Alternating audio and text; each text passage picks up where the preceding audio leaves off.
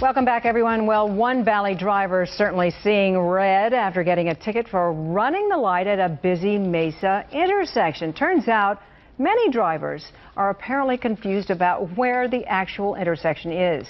3TV's Crystal Cruz joins us from Southern and Dobson to explain. Crystal. Patty, these white lines right here, this is the crosswalk. Let's walk a little further. Do you see those white hatched lines over there?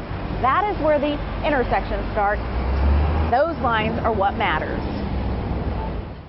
This is one of Mesa's busiest intersections. More than 70,000 drivers cruise through Southern and Dobson daily, and some of us are getting ticketed by this red light camera. But this one, I went to court because I didn't understand how this could possibly be a legitimate ticket. Here's Debbie Davis's $220 ticket for running the red light. Davis says she thought she was in the safety zone, clear from getting a ticket.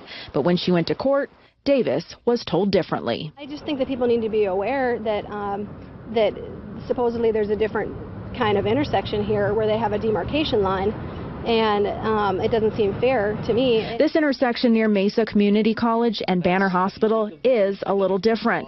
Mesa PD's Steve Berry shows us why some of us might be confused. Most folks see the crosswalk lines here for pedestrian traffic and assume that that's the intersection. That is not the intersection. That is just the crosswalk. There is a small hatched line in front of the crosswalk. Anything in front of this line is considered the intersection. You would have to actually be beyond that mark when the line turns from yellow to red, on or beyond that mark, to not activate the red light camera. Barry says this information is taught in driver's education, but not everyone seems to remember the lesson. Because when I went to the court, there was about 15 people in the courtroom that had gotten the ticket in the same area.